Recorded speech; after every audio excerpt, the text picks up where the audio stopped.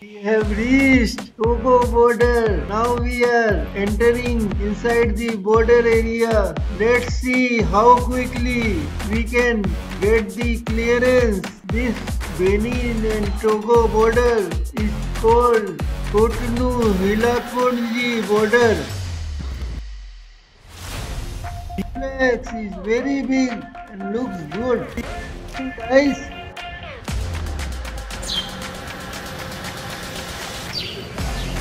awesome! I didn't expect this beautifully designed surrounding complex on one side. When you come from Benin to Togo, the clearance process is there on the other side. When you come from the Togo border to Benin, so we are exiting the Togo border. The process was very smooth. The immigration officers were very good. They didn't demand any money.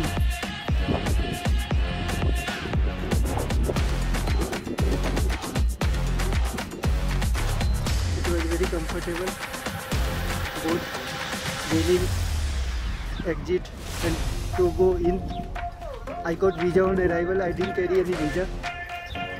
I was worried, but the only bad thing happened. From 1st July they have increased the visa cost from 10,000 CFA franc to 25,000 for single entry. Increased the tenure from 7 days visa on arrival to 15 days visa on arrival. So even though you pay 25,000 CFA franc, the visa will be valid for 15 days. Big friend Hero Salman Khan is moving.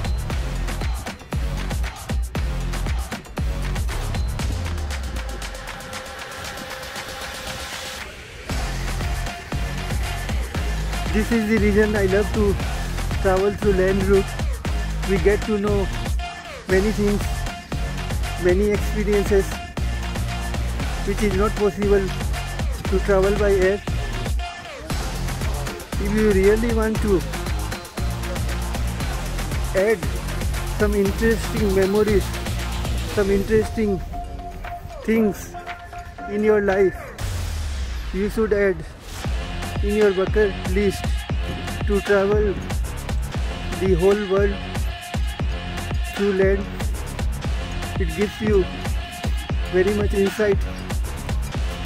You get a lot to know about the culture, the place,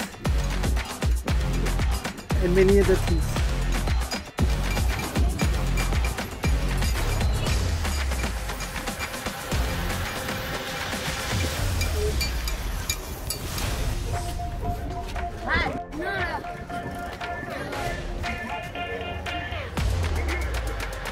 Very big.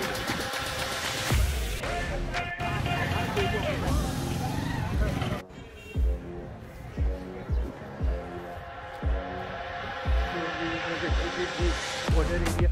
Now we are going to catch the taxi for Lomé, Togo, the capital city, most vibrating city.